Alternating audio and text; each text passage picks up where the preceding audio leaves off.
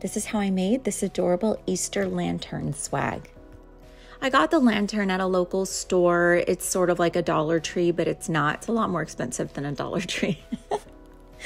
I don't know where these people get off. They call it a 99-cent only store, and like nothing is 99 cents. But anyway, I bought the lantern there. It was like $5, and then I'm just making a bow.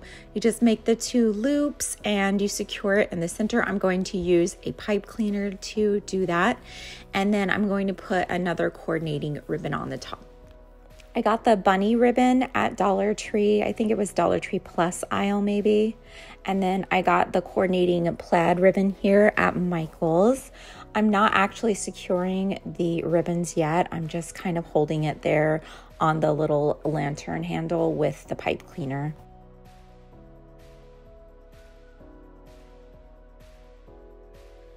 So I just wanted to make some kind of, I don't know what you even call them. They're little tree picks or something. They're wreath picks.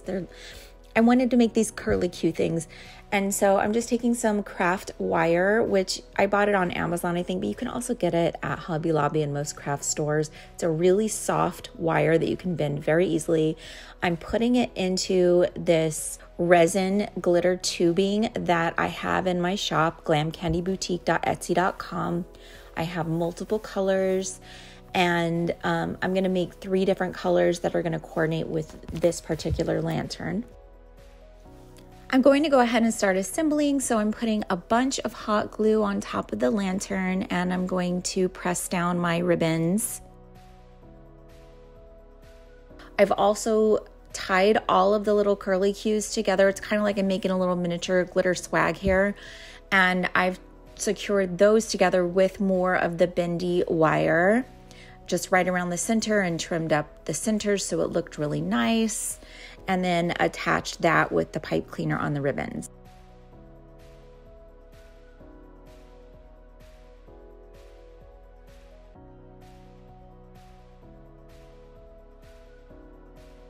And I'm just giving everything a little fluff here.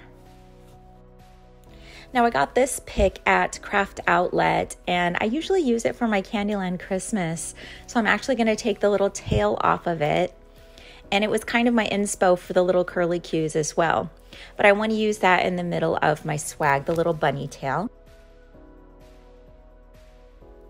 I'm going to take these little butterflies that are from my shop, Glam Candy Boutique on Etsy, and they come with little floral wire. They come with sticky dots. You can stick them to the wire, but I'm actually going to glue 2 of them, one on each side of the wire. And then you can curly cue and bend the wire all around and make a little butterfly look like it's kind of flying around your project. It's adorable for spring. I'm just going to stick the little wire in there and hold it down until the glue dries. And these are so nice because they add a lot of movement to your piece. They just look really cute because they kind of wiggle around.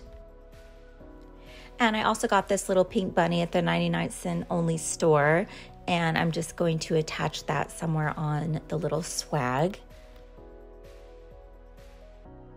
So that's how it's looking so far from the front and back. Now I'm just adding a little fabric flower that I had to give the bunny some support. I do want to decorate the back of the swag, even if you might not see it. I do like to do 360 sculptures if I can. So I am going to add some glittery little eggs and then another one of the butterflies to kind of tie it into the front. And then I'm going to add a little rainbow lollipop.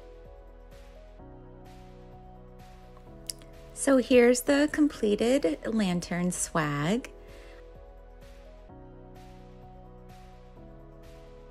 So I actually changed up the back. Don't ask why. I'm a crafter. I just mess with stuff. So I added these cute little flower cabochons. I changed out the candy and the arrangement for some smaller eggs and a butterfly. And that way this handle is still functional. And here's the front of the lantern. Isn't it just so bright and fun? I hope you enjoyed this tutorial. Please let me know what you think in the comments. Please give it a like, a thumbs up. That helps me so much. Please share with your friends and subscribe if you haven't already. I so appreciate the comments. I look forward to them every time. Thank you so much for watching. Bye.